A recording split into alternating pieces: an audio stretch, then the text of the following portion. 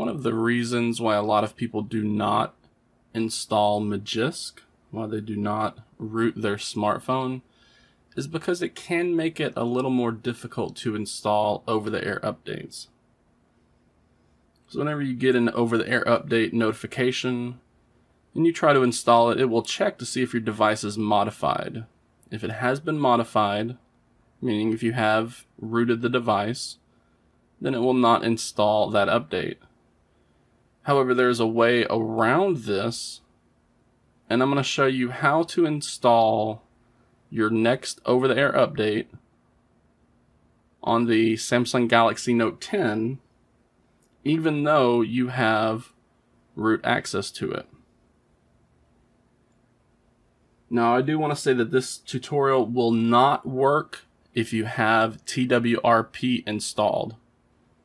This needs to be your stock recovery mode.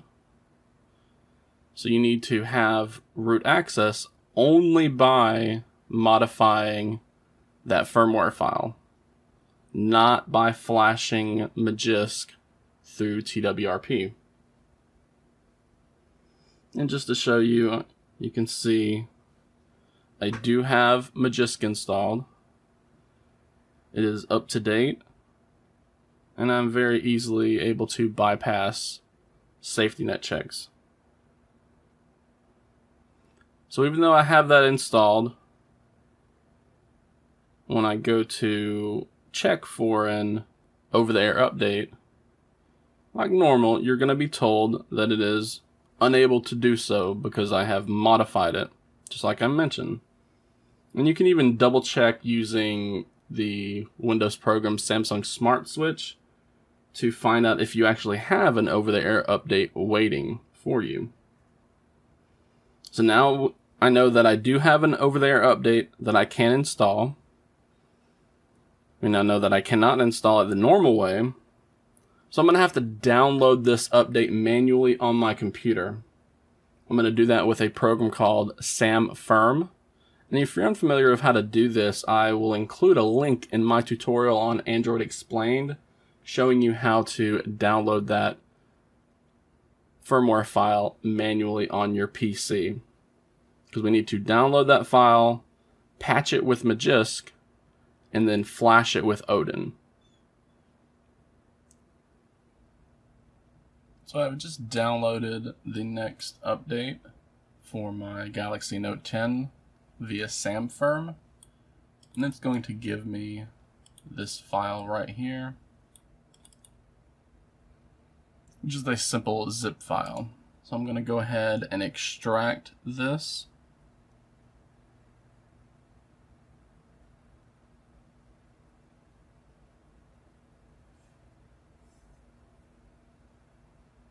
And this is going to give us individual image files that make up our entire firmware. Since we are doing this stuff manually, we're going to be taking one of these files and copying it to the Galaxy Note 10 so that we can patch it with Magisk. It is a bit tedious. We have to download the firmware on our desktop. We have to transfer one file to the phone so that we can patch it with Magisk. Then we transfer that patched file back to the desktop so that we can then flash the modified and patched image file via Odin. But again, it's not that big of a deal. You're going to be downloading this update anyway, so you might as well download the update on your fast desktop internet, then make the modifications, and then update the Galaxy Note 10 manually. And as I said, this is going to not only retain our root access, so we have our current Galaxy Note 10 on last month's update with Magisk installed. We're going to be updating to the latest version of Android. We're going to be keeping Magisk, and we're going to be keeping all of our data on the phone. That's the big key. We're keeping all of the data. We don't need to factory reset the phone. We don't need to set up our apps again. It's just as if we downloaded and installed the over-the-air update normally. So here we go. We're just going to throw this file in there to keep things organized. This is the contents of that file.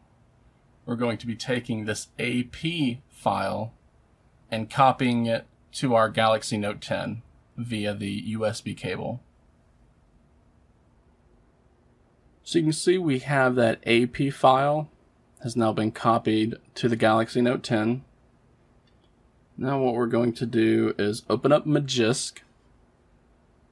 We're going to be tapping on the Install button next to the Magisk option, not Magisk Manager, next to the Magisk option.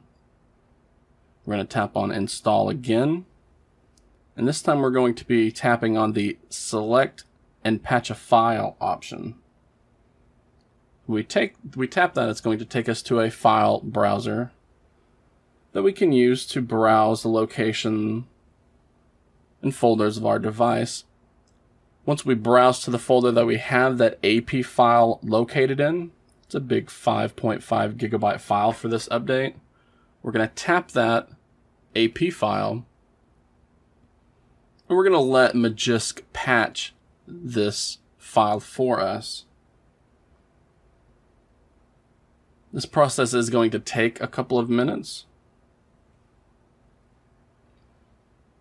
so be patient here.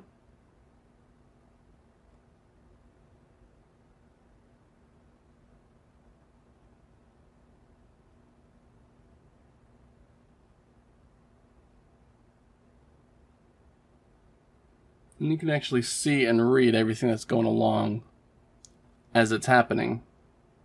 Once it's all done, it tells us it has placed the file, the patched file, in the download folder, which is where we were at before.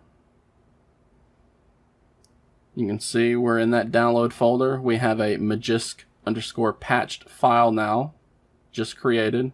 We're going to take that patched file. We're going to connect our phone to the PC again with the USB cable. We're going to copy this Magisk patched file back to our PC in the same folder with those other firmware images. So here we have everything set up on our computer. We have the firmware files for the new update that we have yet to install, and we have the newly patched AP file thanks to Magisk. So the rest of this tutorial is going to be just like every other flash of a Samsung device that you've done with Odin, except we're going to be using the Home CSC button to make sure that our data is not deleted, and we're going to be using this patched file instead of the AP file. So once we have the Galaxy Note 10 in download mode, and we have it connected to the PC with a USB cable, you're going to see it's been added in the Odin log window. And I've opened up this Odin as an administrator, just as I always do. And again, like normal, we're going to be adding these firmware files here, just as I explained. So the BL file is going to go in the BL slot.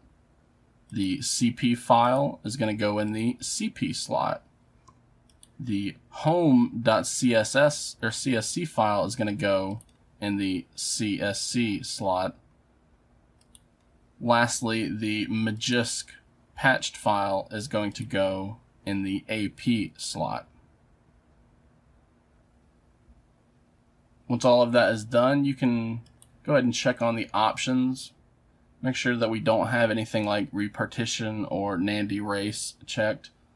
The default options of auto reboot and everything should be fine. But again, just to check, make sure those are set, and then go ahead and click on Start.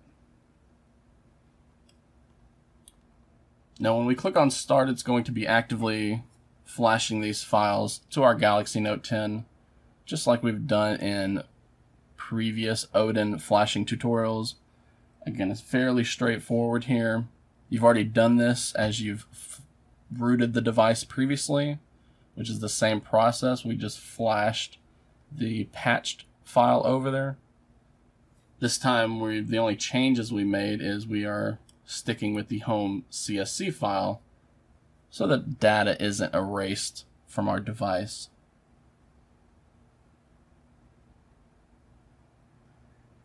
The amount of time this process takes will depend on how fast your computer is, how fast the USB port is and your USB cable, and how big the update itself is.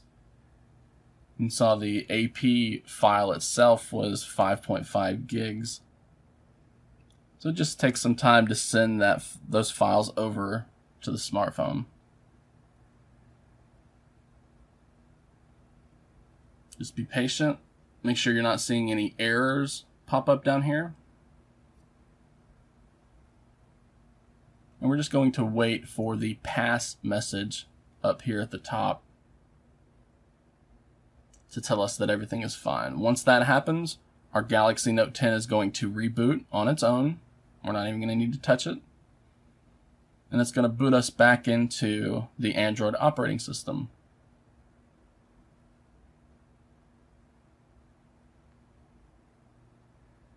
So there we got our pass message.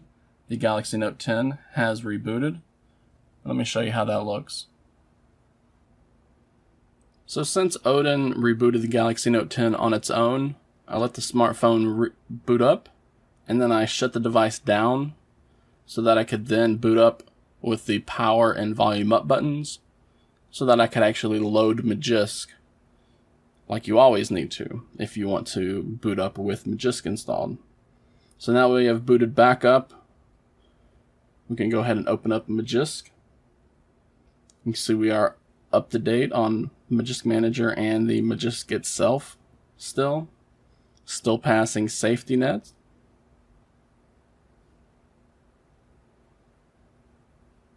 And we can even go into the settings to see that we are on January's update now. Remember, we're on December's before. Now we are on January's security patch update with the latest version of Android on the Galaxy Note 10, as we have kept Magisk installed as well.